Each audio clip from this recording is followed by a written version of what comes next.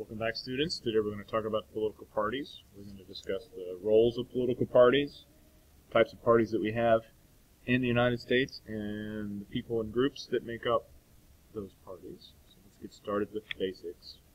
First of all, what is a political party? It's a group of people who seek to control the government by winning an election and holding public office. So think about the two most common, widely known examples of political parties in the United States. You've got the Republican Party and the Democratic Party. Most of what we see them do is efforts to win elections at different levels of government. They want to win those elections so they can hold that office, they can be that president or that governor or that mayor or that legislator, control that part of the government and make the government do the things that they want it to do. Therefore, parties are organized to win elections, and the way that they influence some kind of control over an election is by controlling who the candidates are going to be. Political parties control candidate selection. That is their purpose. They pick which one of them is going to be the candidate for whatever office. So think about how during the 2016 primary season, the Democratic Party selected Hillary Clinton to be its candidate for president, and the Republican Party selected Donald Trump to be its candidate for president. These two face off in the general election in November. Political parties have levels, just like our government in general. There's a national level, a state level, and a local level. And this organization is really important so that these parties can influence politics and government at each one of those levels. So at the national level, you've got the Democratic National Committee or the Republican National Committee. This is an organization that works to achieve party goals at the national level, win national elections, and make sure that national policy is being made in a way that favors their party. But underneath of that, each state has a state-level party. So in Virginia, we have the Democratic Party of Virginia and the Republican Party of Virginia. And likewise, you see parties influencing and being involved at the local level. Democratic Party of Charlottesville, for example, or another county, town, or even neighborhood or precinct level organization that is connected to that larger political party. Here's the basic list of roles that political parties play. So as we go through these, I want you to think about a real-life example that you might have seen or heard about in the news of political parties doing this thing. Parties have a role that involves selection. They select candidates for political office. Political parties also raise money to pay for getting their candidates elected. These are called campaign costs. A candidate will run for an election.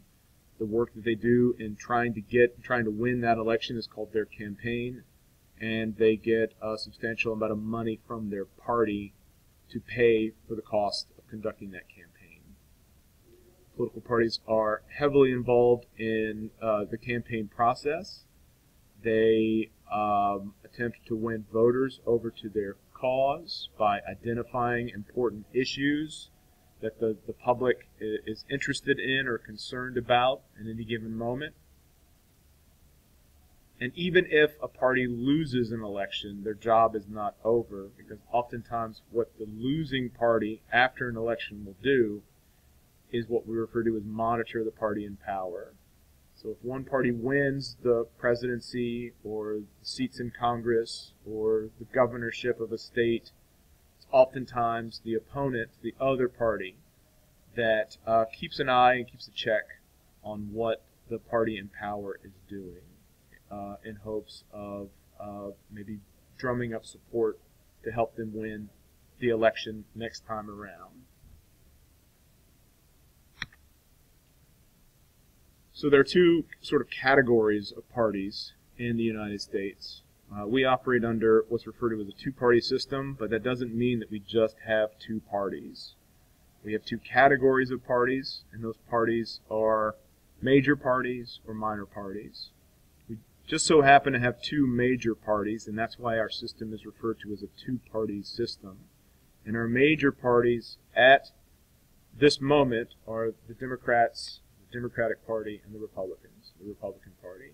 These groups are major parties because they have the largest organizations, they have the largest membership, the largest number of people that consider themselves to be one or the other. And because of that, and because of several other reasons, they have the most influence on the political process and elections and how government unfolds. But that doesn't mean that we're limited to just two choices, because there are lots of minor parties, and these are also called third parties. Again, going back to that term or that idea of a two-party system. If a party is sort of outside the two major parties in a two-party system, they're often referred to as a third party. But don't get confused. This doesn't mean that we just have three parties. This just means that there's an entire category of party that is classified as minor parties. So these tend to be smaller, not widely as supported. You don't run into as many people who consider them to be a member of one of these or the other. Think about examples from the news and politics today. We have libertarians, Green Party members, Socialist Party. These are all groups that are attempting to do the same thing as the Democrats and the Republicans. They may not be as successful yet. Their influence may be small or minor or growing. They're not as involved in the political process for a variety of reasons, but they're there and they perform an important role nonetheless. So who makes up political parties? Well, political parties, since they want to win elections, have to appeal to the largest number of voters that they can. So we oftentimes describe political parties as a team made up of larger numbers of smaller teams. And to use the sort of technical language that we use to describe this, we tend to think of political parties as a coalition made up of different factions. So the coalition is the larger group or the larger organization, and factions are the smaller groups that make up that larger team. And if you look at these two charts at the top of the screen, hopefully it'll make a little bit more sense to you. So the coalition is the party. Here, for example, is the Republican Party coalition. What makes up that coalition? Lots and lots and lots of different people from lots and lots and lots of different places. Republican voters can be Republican voters on the Republican team because they're pro-life, because they support gun rights, because they support evangelical Christian values. Think about the fact that all three of these teams, these groups of people, don't have that much in common with one another, but they are united together underneath the coalition of the Republican Party, and teamed up can work to make that party as successful as they hope it to be. And likewise on the Democratic side, you've got the Democratic Party coalition that's made up, again, of different groups of people that don't have a lot in common, just based on that one issue or that one idea, but are united under the Democratic Party banner in hopes of making that group the successful group in the election. So think about people who belong to labor unions, or people who might be a member of a minority group, or people who are pro-choice, or have another sort of liberal social value. These people team together. The Democratic Party brings them together under one banner, and they work together to win those elections. So here's the connection between ideology and party membership. And you're going to have to fill this in on your chart on your own, so listen carefully. Remember that on the political spectrum, you've got sort of three major stops. You've got the left, which is the liberal side. You've got the right, which is the conservative side. And you've got the center, which some people might term moderate. How do these link up to parties? Well, left and liberal in this day and age tends to link up most closely with the Democratic Party. Right, conservative tends to link up with the the Republican Party. People who consider themselves to be moderates in the political center oftentimes refer to themselves as independent when it comes to party identification. So they are not someone who would consider themselves to be a Democrat or a Republican. Instead, they are independent in the middle. And let's finish up by talking about party strategy. How do parties attempt to win their goal? For a major party, the goal is oftentimes winning the election. So here are the things that the major parties have to do in order to win that election. They, of course, need majority support of the voters. So a major party will work hard to not only win over their end of the political spectrum, but also try and appeal to those moderates or independents in the center. The people that they're appealing to on their side of the political spectrum, so for Democrats, the people on the left, or Republicans, as people on the right, is referred to as their base.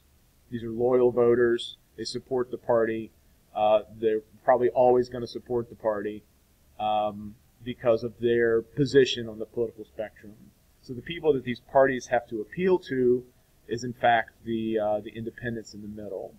And you'll see all the time examples of Republicans and Democrats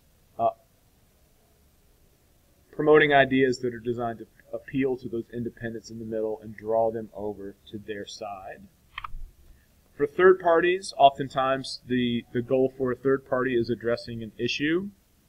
Third parties historically have not done very well when it comes to winning elections, but oftentimes they can organize around a smaller set of issues or even a single issue and use their presence as a way to highlight or emphasize that issue. So they perform an important role in giving us another option, another place to express views that don't fit into maybe what the Democrats or the Republicans happen to be emphasizing at that moment.